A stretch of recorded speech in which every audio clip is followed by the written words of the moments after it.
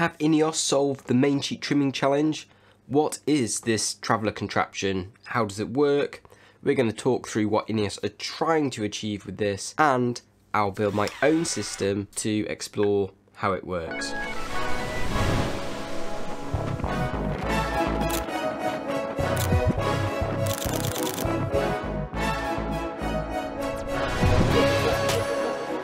Paul Goodison said after last cut that using controls in the top of the sail was more energy efficient because the sail was less loaded there.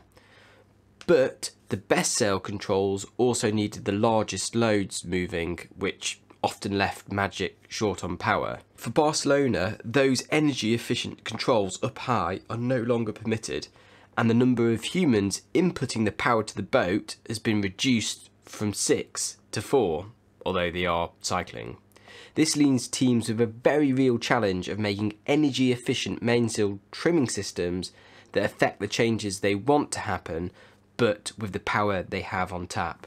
The aim of main sheet trimming is when underpowered to produce the best drive to drag ratio.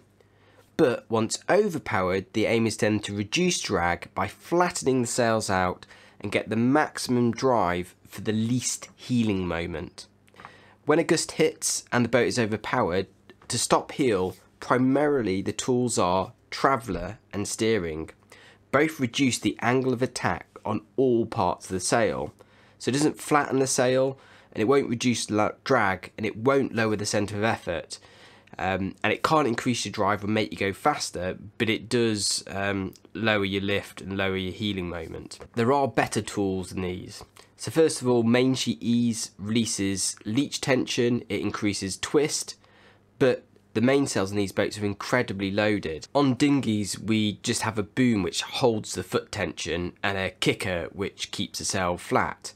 And we couple that with precise strop heights, and this works so that easing the first bit of main sheet creates twist, and then afterwards the kicker holds the boom down and it moves more laterally the boom and the sail like a traveller ease, and it keeps it all flat.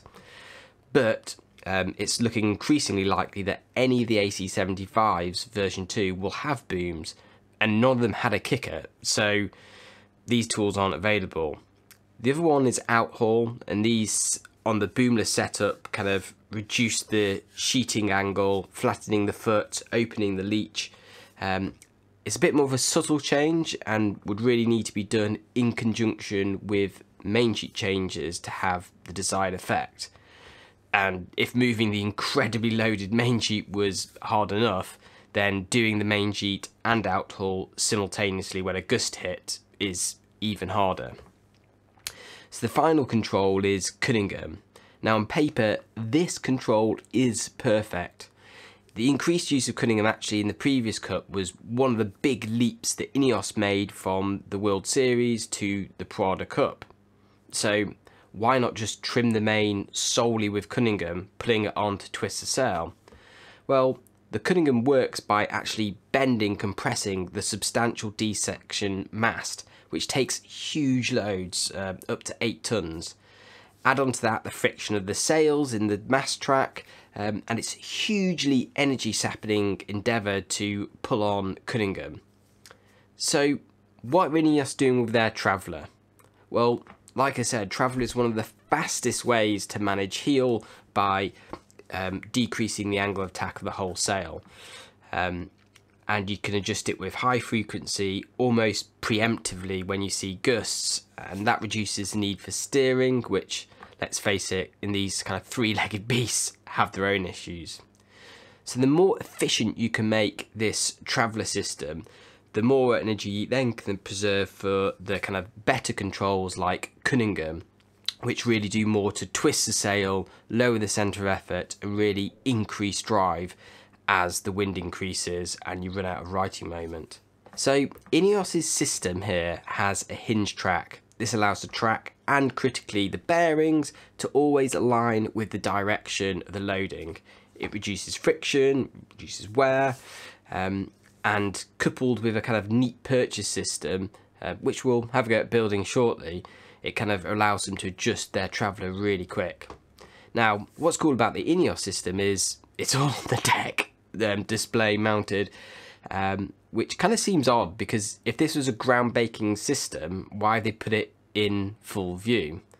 Well, zooming in on both Luna Rossa and American Magic, and actually both seem to have very similar pivoting main sheet tracks. And it's difficult to see for sure, but it looks like this was also the case on Tiahi as well.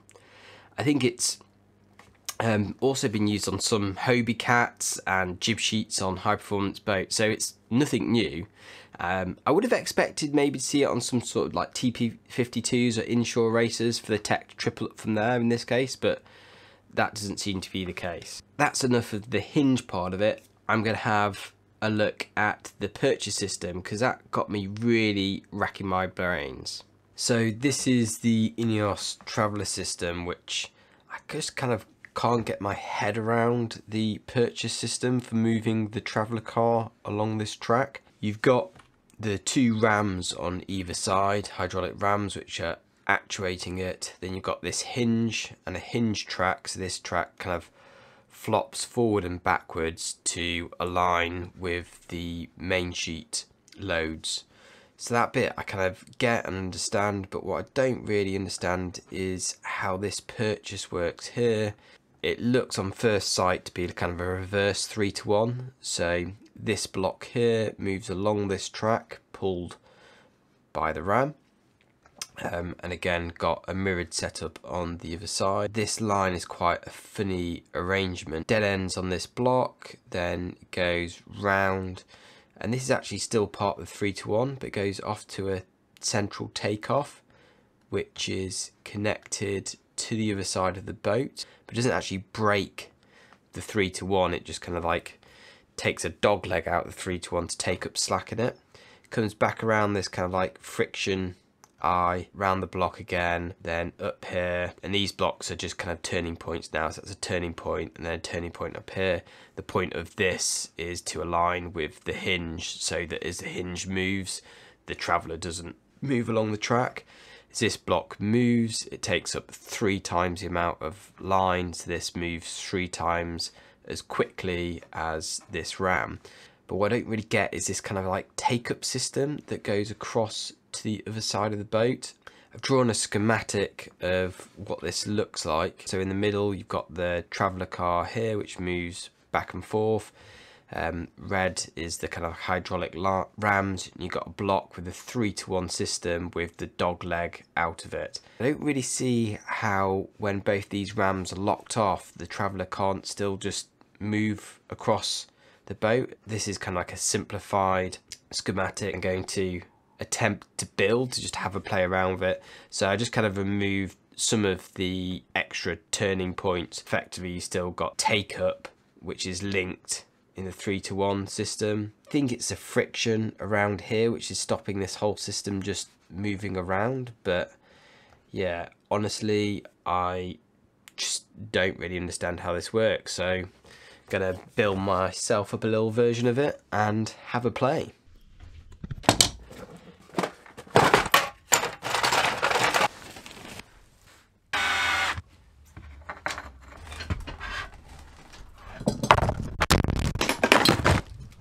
So looking at this, it just basically doesn't work. The Traveller just seems to move around freely. The only thing stopping it from moving about when the rams are fixed is friction.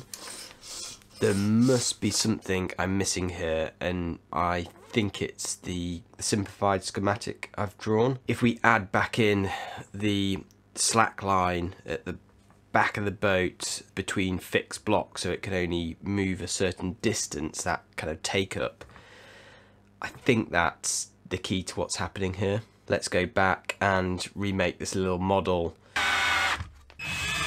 This is the latest iteration. This works as a differential so that the Traveller always drops to the leeward side once this blocks out here. So imagine this is the stern of the boat, the sails here, and we're sailing on starboard tack. So this Traveller wants to drop down to leeward, blocks out here, this differential, and this is just working on a 3-to-1 ratio like that. If we replicate what would happen in attack, So you've been trimming on this side. The boom would be maybe just off, that's the centre line, maybe boom just off the centre line. You've been trimming the traveller. You go for attack. This will just drop down to the leeward side, ready for the exit of the new tack. And then you just start trimming on this side with your 3-to-1. So it just works like a kind of a nifty differential. It all makes a lot more sense now, and I'm kind of satisfied through building it out myself that I understand how it works. And that's quite a neat system from INEOS. Now, the hinge track we know other teams have. We don't know whether other teams have this differential, but I kind of assume they must. INEOS wouldn't put it on the deck if it wasn't kind of common knowledge.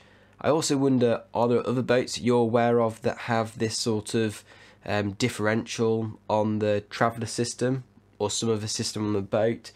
It must be pretty common, but I just hadn't seen it before. I hope that's been interesting for you, a little insight into how my mind works. A little bit frustrated I couldn't just visualise it working straight off. Anyway, the process hopefully was entertaining, and if you found this video interesting or insightful, then please subscribe to the channel, and I'll be seeing you in the new year for lots more America's Cup tech content. Have a great break and see you around.